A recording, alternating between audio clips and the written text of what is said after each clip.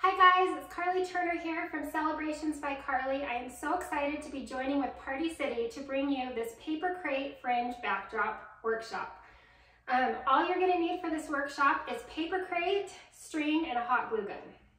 So I bought these paper crate rolls. I have 5 different colors here from Party City. They were 99 cents each, and I got some different colors. I put up, and you can use any kind of string for this. I used 20-pound high-impact fishing line. This is what I use in all my balloon garlands, so I had it on hand. But any kind of string that you can find around your house will do. I also like that it's clear, so that as we hang it up, it'll look better with the decorations. So I already went ahead and hung up this string behind me. It's clear, so you can't see it, but there's a string right here, a fishing line. It's held up by the sides with Scotch tape.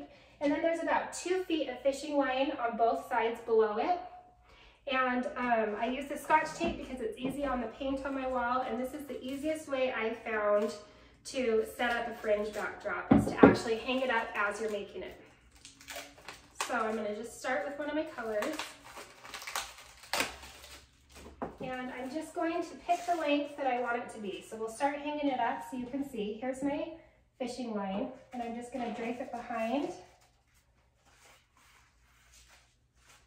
and hang it over. So I like to make my length a little bit random.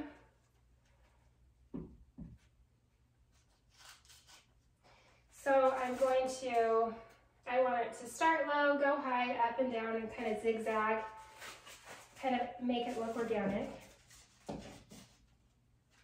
So I'm gonna clump my colors together and group them in streams of either 2 or 3. I'll start out with 2 purples right here. Now you're going to take your glue gun and just go to the top, right where the string hits, put a little dab of glue, and then fold it over. It is that easy. We've got our first streamer glued together. Here's the second one.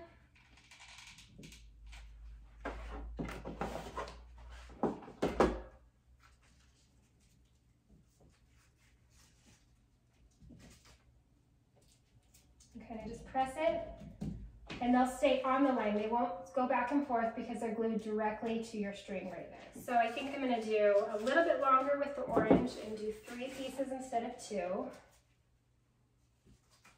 get it behind.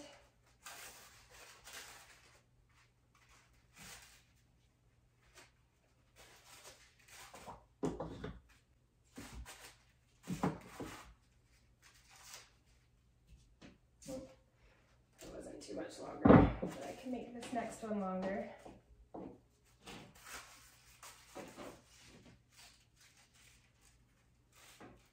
They're a little bit staticky, so it can be a tiny bit tricky.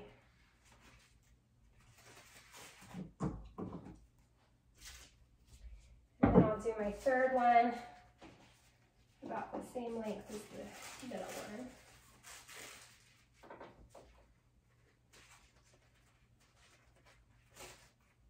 Another good thing about the paper crate is if I have made some of them too long or not exactly how I want it, I could go back and cut them after. So I've got my 3 orange up, and then I'm just going to take my glue gun and do a little dollop. I mean, I'm just using a tiny bit, maybe like a pea-sized amount of hot glue.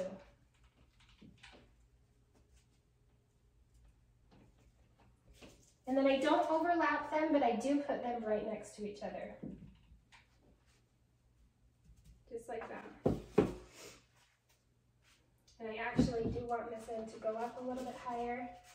So I'm just going to cut that right there. And it's kind of creating a little V right here. All right, so now let's do the rainbow color. I'm going to do, let's see, probably 2 really long pieces of this rainbow.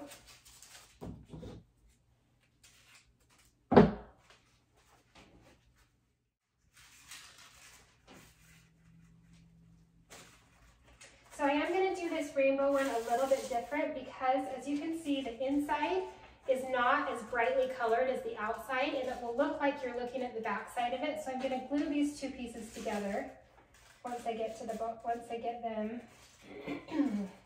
it up.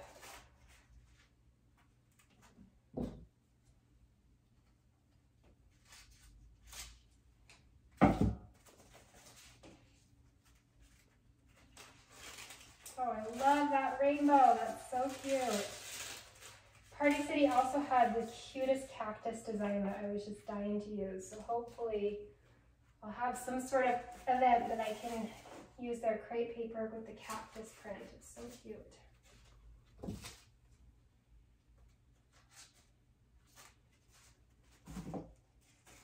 Okay, so since I don't want any of the back to show from these rainbow ones, I'm actually going to glue them, do little dollops all the way down so that they don't spread apart like that. So I'll start by gluing, oops. I'll start by gluing at the top.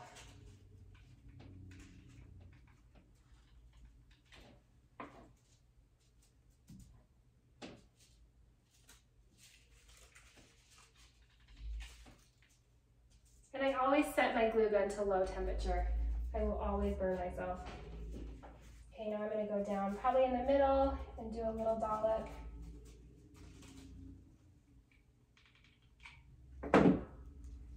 Just really small. It does not take much glue at all to keep paper crepe together because it's so thin. And then I'll do one at the bottom.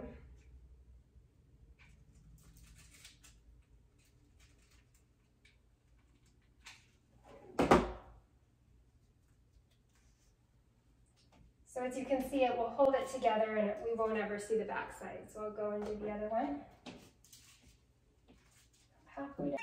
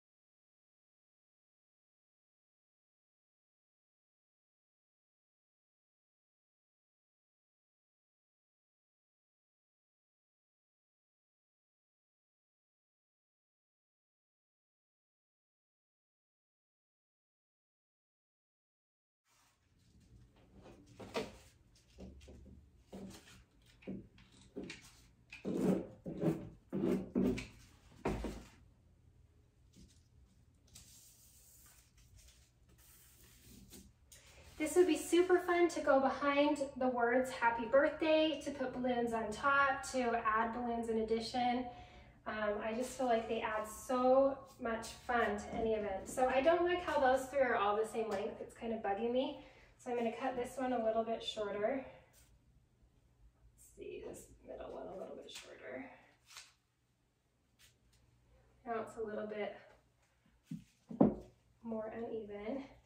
And then I think I'm going to end on this side with 2 strands of orange.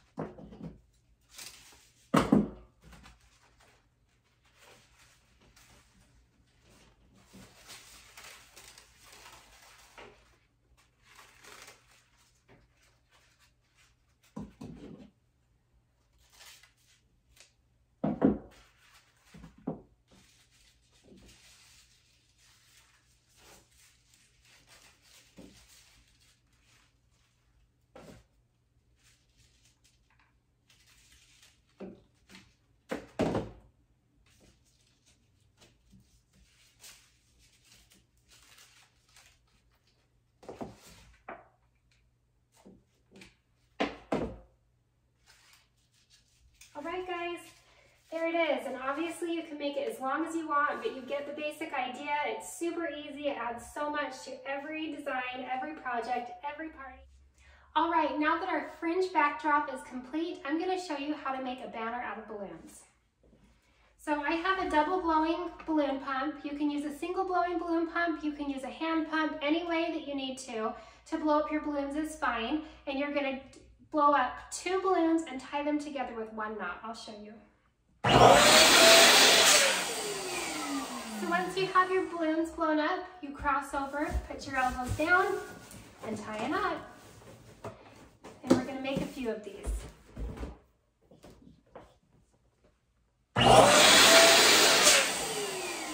Grab your arms, cross over, and tie a knot.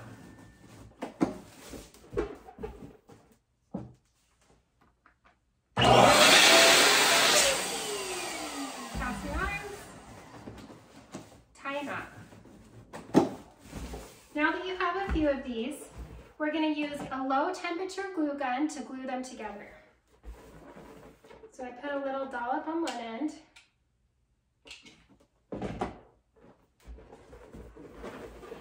And then I just stick together the next balloon. Then again, we'll do a dollop right here.